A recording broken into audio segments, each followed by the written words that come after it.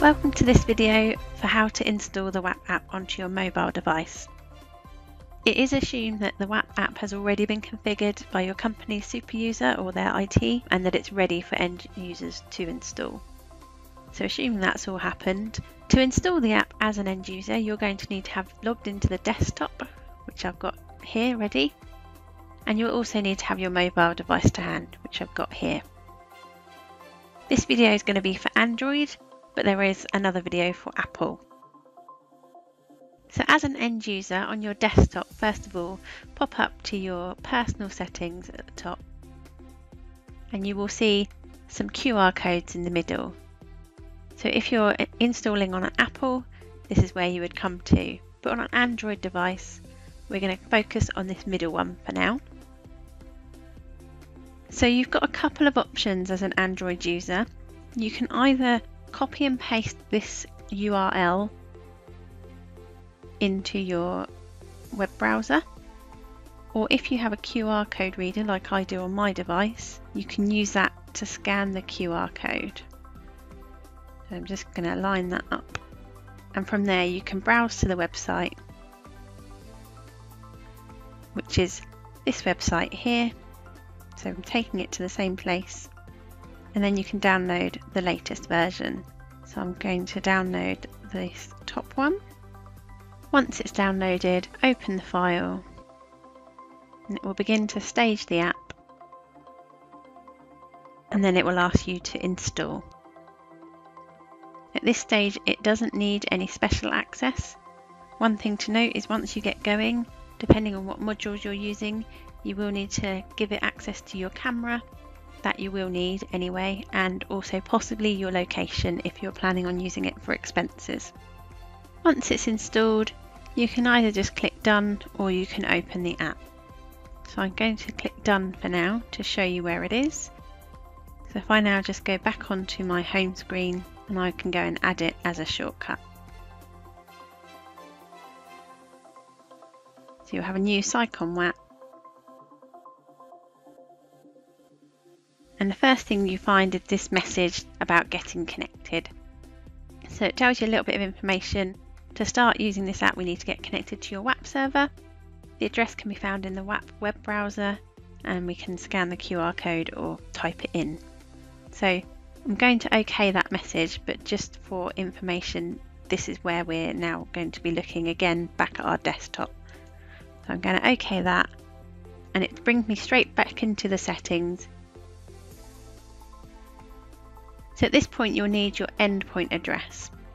You can either copy that into this endpoint address here using this address here, or you can use the built-in QR code scanner to scan it, and that's where you're going to need to give your device permissions to take videos.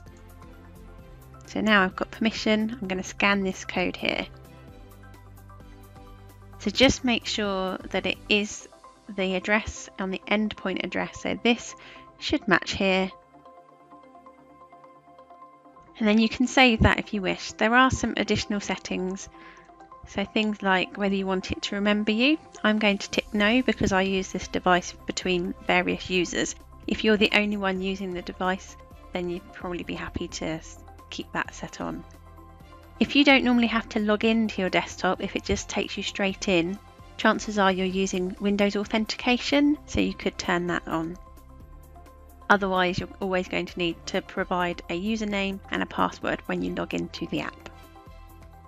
Your options in the syncing is how far in advance you want it to sync.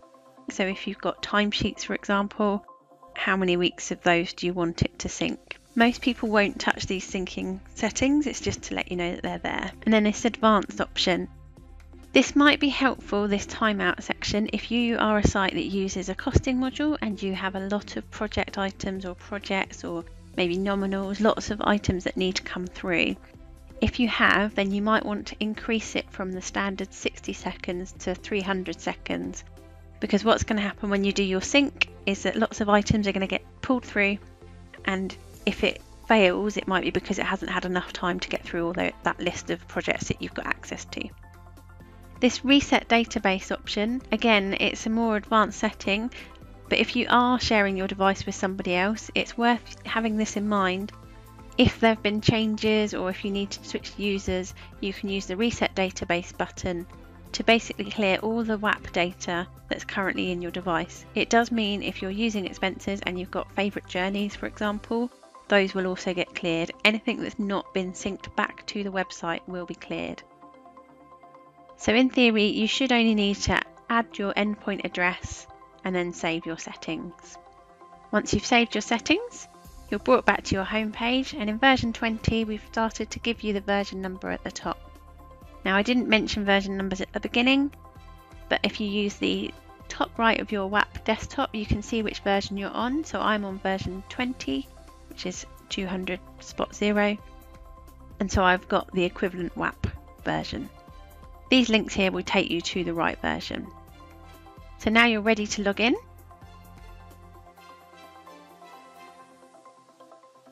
And the first time you log in, you will need to do a full sync. So again, we tell you this, make it as easy as possible. Welcome, this is your first login, we'll need to sync the data. So we're going to sync now, and again, this will take data, so you need to make sure you've got a data plan or you're on the Wi-Fi. Run through what it's syncing. And once the sync is complete, it takes you straight to your home page ready to begin. So from here, you can either approve items in this screen, or you can navigate up to your hamburger menu up the top left, and from here you've got your options for entering items, so further expense entry, journeys, holidays, requisitions. That will depend on what your modules are that you've got enabled. And you can also see your version number in the bottom right. So if you ever need to know what version of the app you are on, it does say it on the home screen, and it also says it in that menu item there. And that's it. That's how you install the app as an end user.